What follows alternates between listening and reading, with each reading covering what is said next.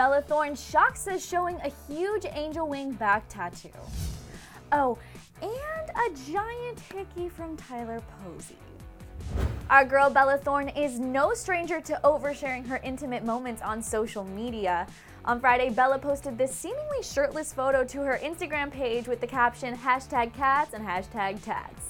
Bella is sitting on the floor in some Daisy Duke shorts hanging with a cat, but the elephant in the room is the huge tattoo on her back. The ink is a set of black angel wings, and sorry guys, but we don't think it's the real deal.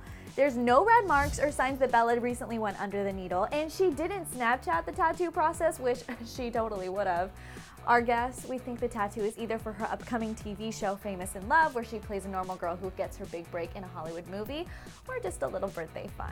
The pic was snapped at Crumbs and Whiskers, a new cafe in Los Angeles where you can mingle with rescue cats. And the actress is not actually topless. She's wearing a backless red bodysuit that we can see clearly in other photos posted to her account. So the back tattoo may be fake, but the hickeys on her neck are very real.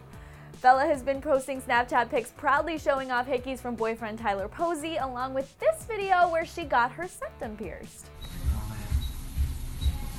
Oh my god. But we want to hear from you.